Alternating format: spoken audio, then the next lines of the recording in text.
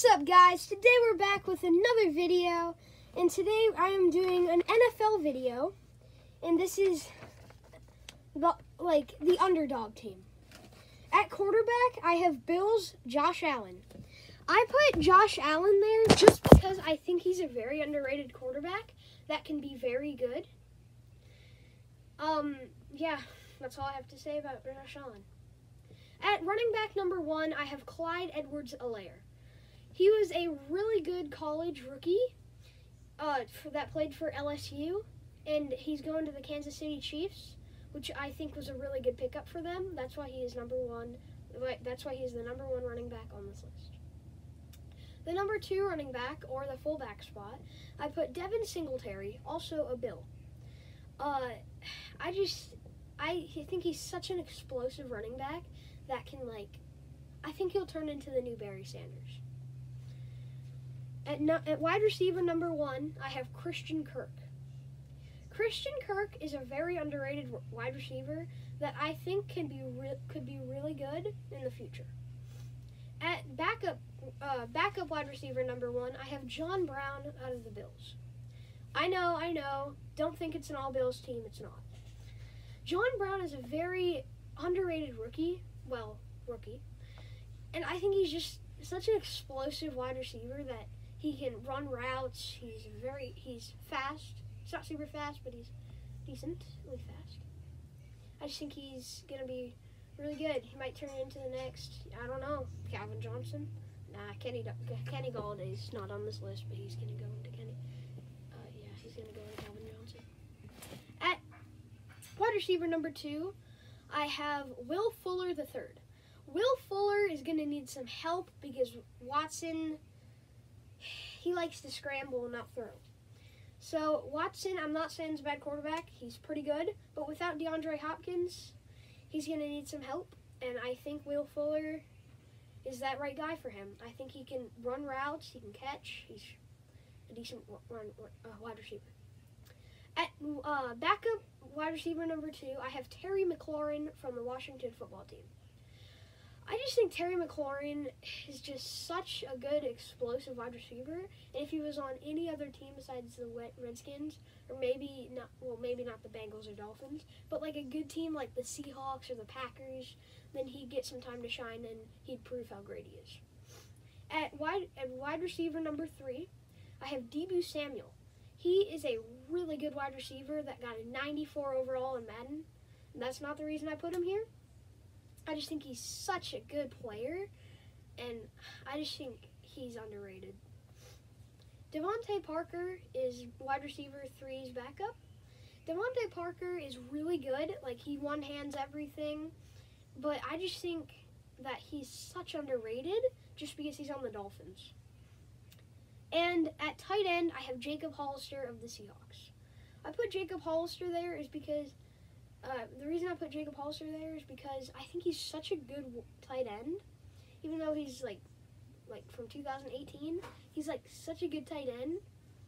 I think he's better than Jimmy Graham at this point. At offensive tackle 1, I put Danielle Hunter. Danielle Hunter is a explosive offensive tackle for the Vikings.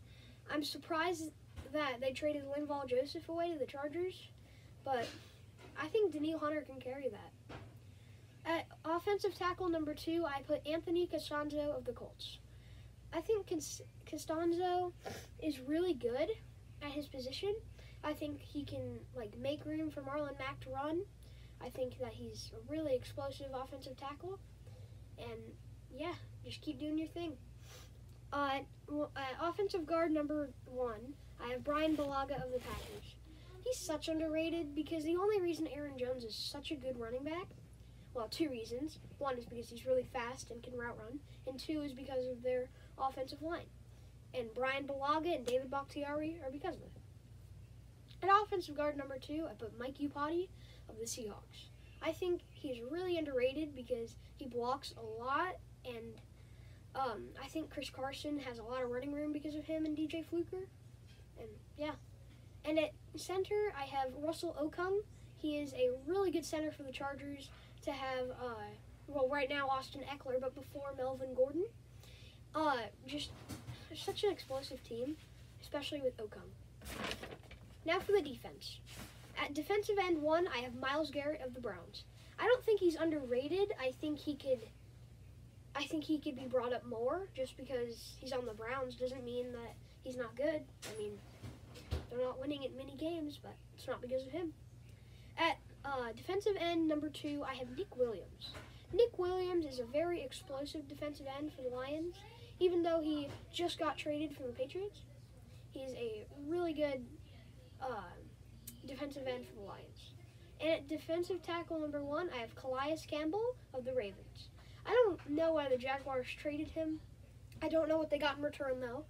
But I just think he's such an explosive defensive tackle. Never gets his name heard. I think Danny Shelton should be a lot better at defensive tackle number 2. He is also of the Lions in the Patriot trade.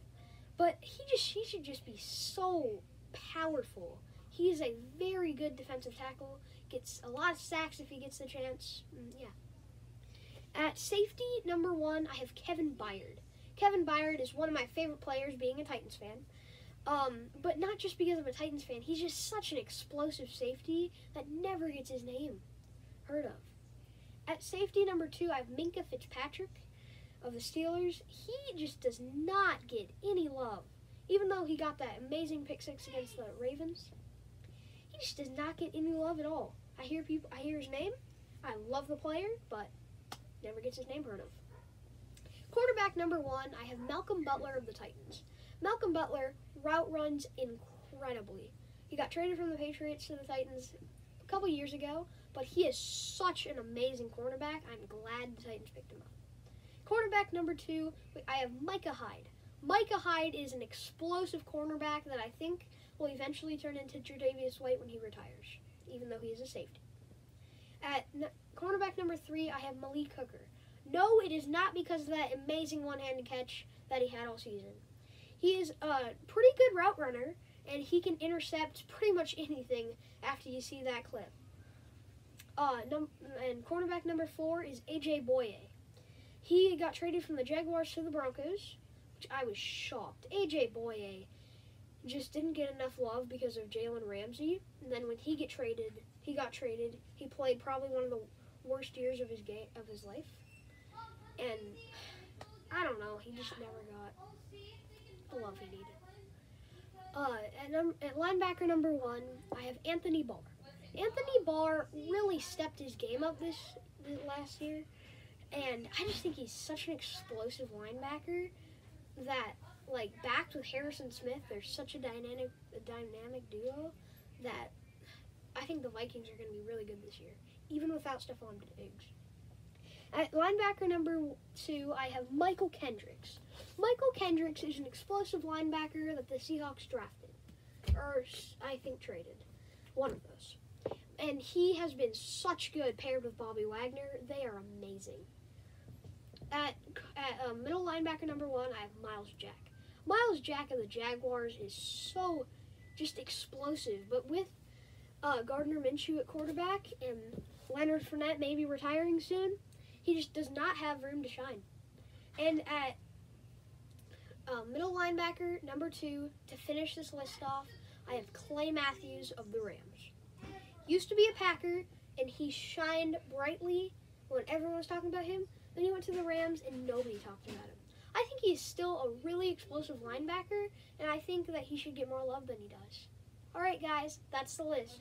Sorry, no special teams. See you later.